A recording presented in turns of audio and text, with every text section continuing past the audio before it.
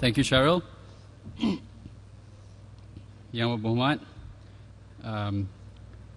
Chief Minister of Penang, Mr. Lim Guan Eng, the honourable members of the EXCO, Professor Dr. Wu Wing Tai,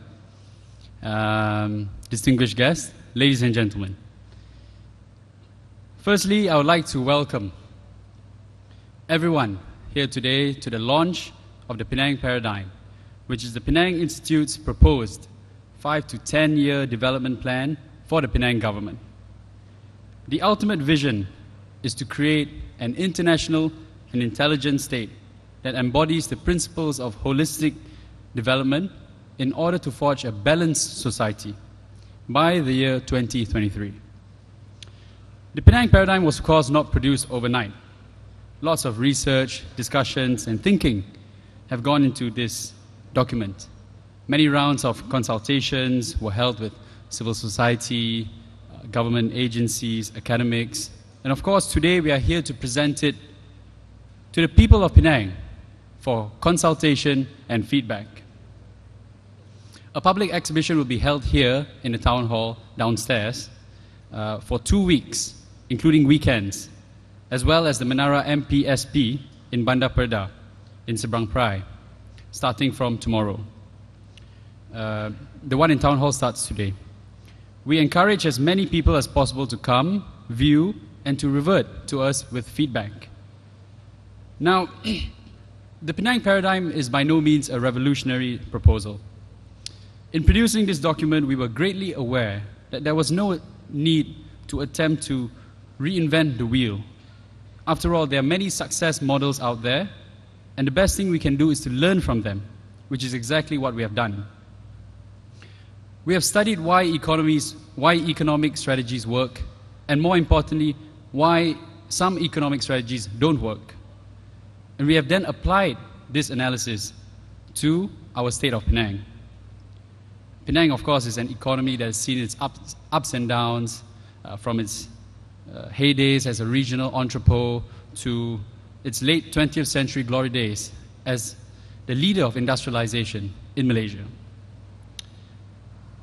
And we feel this analytical process is important because, as Professor Wu will no doubt explain later, any comprehensive and long-term solution must necessarily be cognizant of not only what has been proven to work, but also what has been proven to fail. Ladies and gentlemen, we find ourselves today at a crossroads.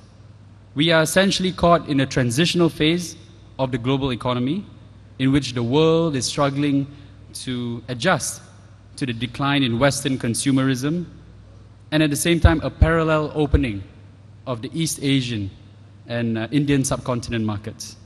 So as an export-oriented economy built upon the demands of Western consumerism, Penang now has a need to rethink its strategy.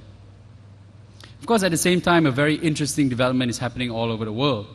If there is one thing the recent global financial crisis has taught us, it is that economics is not the only part of the equation.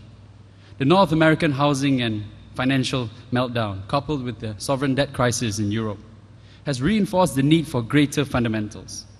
We have now seen how, without responsible regulation, unfettered capitalism can cause an implosion of greed and financial ruin. In other words, good and clean governance is necessary to ensure stability, predictability, and efficiency.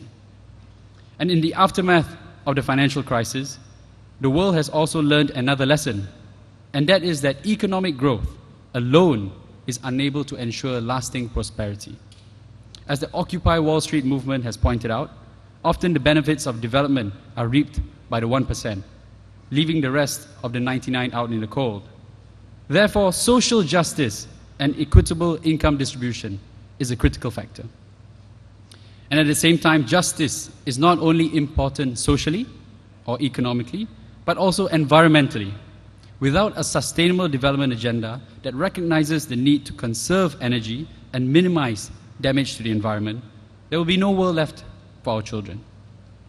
Hence, the Penang Paradigm is an attempt to understand these factors, localize it in the context of Penang, and indeed Malaysia today, and to formulate a proposal that will propel us into the next phase of our future. which is an international and intelligent Penang based on a balanced society which encapsulates material prosperity, political empowerment, social progress, intellectual creativity, environmental sustainability, and cultural vibrancy. Finally, I would like to thank everyone involved in this project, with particular reference to my colleagues at the Penang Institute. All of you have worked tirelessly in the last few months to scramble to put this together for the people of Penang. With that, I end by saying thank you very much, and I hope you enjoy our presentation today and the exhibition below. Thank you.